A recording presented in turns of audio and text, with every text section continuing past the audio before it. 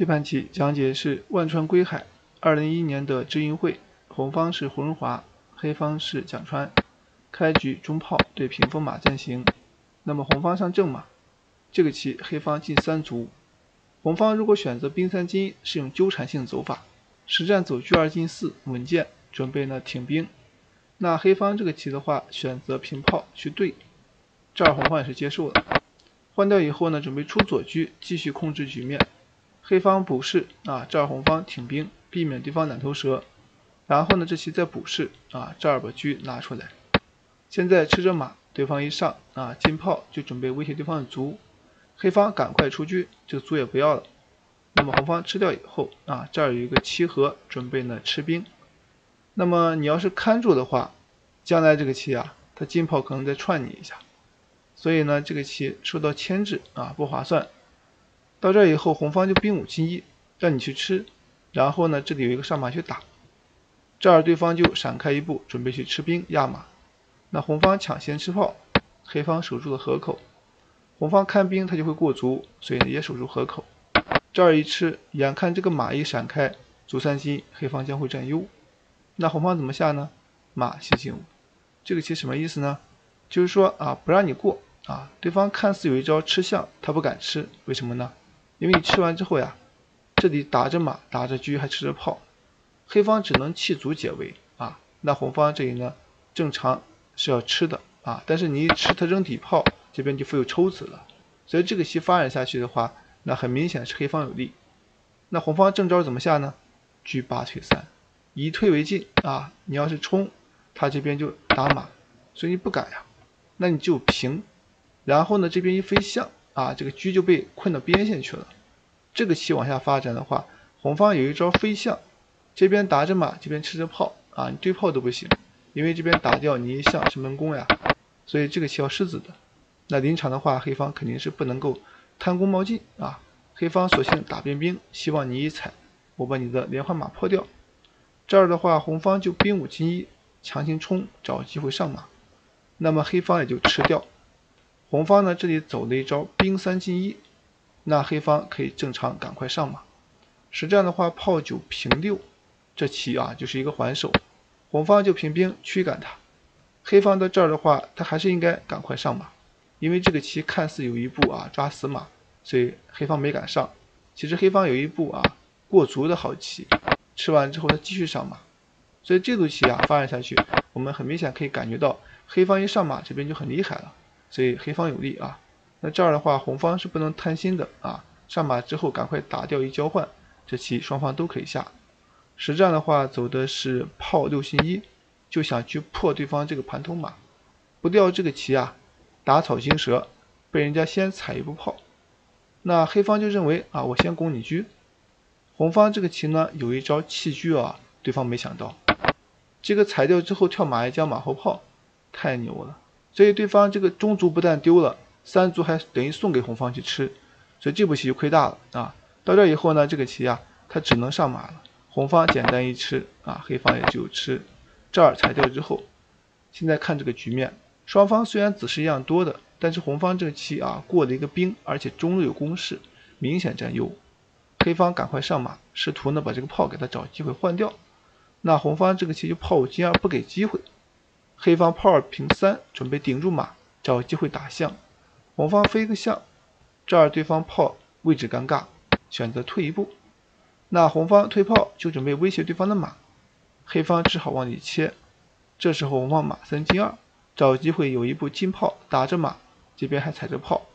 你要踩他的炮，他进兵可以隔断你，拱着马仍然踩炮，所以对方要失子的。那么他临场正常肯定要走这个炮他走的是出好将，结果呢红方顺势一打，对方这个时候刚才说到上马，这边肯定是拱一下要失子，所以对方选择是进4。那这样一来的话，这个炮就没了。到这儿对方赶快吃掉一个兵所以说对方已经被杀懵了接下来这棋呢，红方就选择退炮回来，又打对方另一个马。黑方这时候不能再丢退回。这儿的话，这个棋马7退5，双方到这里形成一个交换。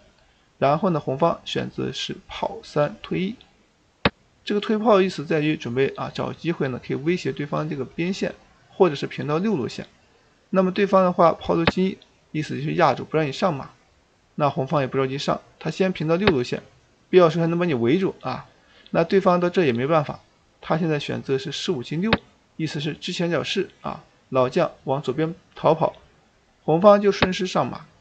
眼看吃卒他也顾不上，赶快把视线连起来，因为这个棋红方的目的不是吃卒，而是上马准备将军啊。那对方赶快逃跑，他先把这个士解救啊，上马抓士，对方就逃，能不能逃呢？这个棋炮6进5，一招棋呀就锁定了乾坤，因为你现在落士，他这里拍一将啊，马后炮，这样肯定是不行的啊。那你不落士上来那更不行，将死怎么办呢？对方也只有选择退炮去挡了，但是你一挡，他这里呢就会有一招啊，将来踩你一下，那么这个棋你也不舒服，你也只能先堵住炮，希望将军之后可以回马。但是呢这个棋呀，这一将红方可以落象，黑方现在能走的就是赶快上将啊，逃跑。这儿的话他退回要打你死马，你也顾不上啊。那么这样一来的话，这个棋你虽然老将逃脱了，但是把这个马吃掉以后，3营战吕布，对方不得不认输，那么胡荣华获胜。这盘棋讲解是一节进来2008年的杨国宁杯，红方是许云川，黑方是洪志，双方是中炮，对战的是屏风马阵型。黑方先进7卒，红方采取的是过河车。这儿黑方呢2头蛇准备打车，红方呢制衡车，打一步之后退回，这儿选择飞象。那红方挺3兵，黑方就看住，红方挺7兵，黑方也看住，红方正常出车。黑方的话选择招法是补士，接下来红方是退炮，准备跑8平7，黑方抢先发难，这儿的话冲过去，如果你要吃马，将来平炮这边会受攻，所以呢对方直接吃掉，继续威胁黑方的马。黑方平炮挡住，将来把车准备拿到河口，那红方车往下一点，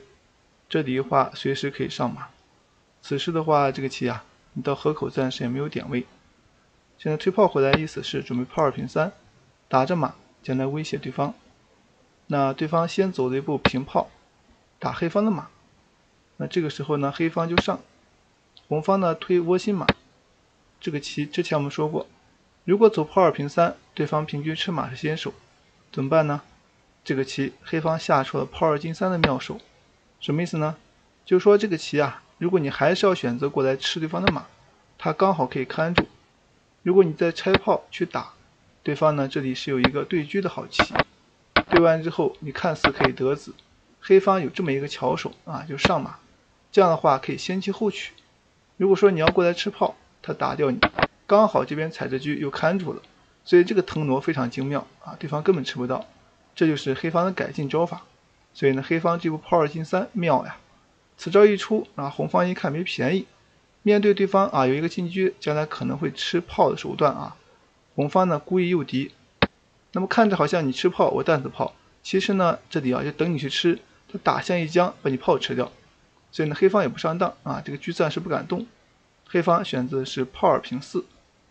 这招棋啊把对方的车先困住，找机会可以出车。那接下来红方正常就上马，黑方现在走了一步炮4平3，先行打车。对方的话车7平5，这里啊黑方选择招法是在车8进8，捉炮进行一个反击。红方先进了一步，找机会呢可以打对方的马。那这里黑方就平车，先跟住他，到这儿不让你这个平炮威胁马。现在的话红方先飞个象再说，黑方这里呢走了一个上马，就准备呢踩对方炮。红方退回之后吃着马，黑方往回撤，这里红方选择把车换掉，这招棋啊确实精妙，那么黑方也只好接受。一旦一交换，那黑方出车比较慢，容易吃亏，所以黑方也就先出车了。但是这个时候呢似乎可以走一步炮3平2，先把炮拿出来，然后再出车，因为这个炮方这里位置尴尬，甩开之后可以抵现将军助攻啊，效率更高一点。先出车的话，那对方就有一个平炮打马。这儿的话这个棋啊，他走了个棋和，希望对吃一下。接下来红方也就接受了，那黑方也吃掉，然后呢这个棋退车回来，就是要吃炮压马。所以呢现在这个弱点就比较明显了，黑方只好选择吃啊，红方压住，黑方正常是要退回，他先选择一个平车失炮，是为了抢先手，那红方就顺势退出窝心马，黑方到这里不愿意退，选择退车，意思是骗对方，如果你要吃他这边呢可以杀你的炮，所以的话暂时不敢。红方先补士将来有一个退炮上马打车，然后呢逼黑方离开，这里就威胁你。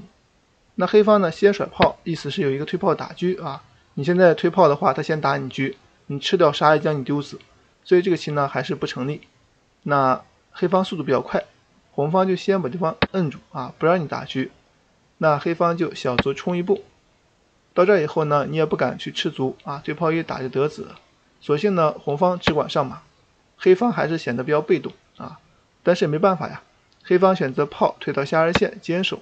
红方只管上马，黑方呢这个棋他也暂时守得住红方就上，黑方再吃墙角士，这儿的话红方兵5进1，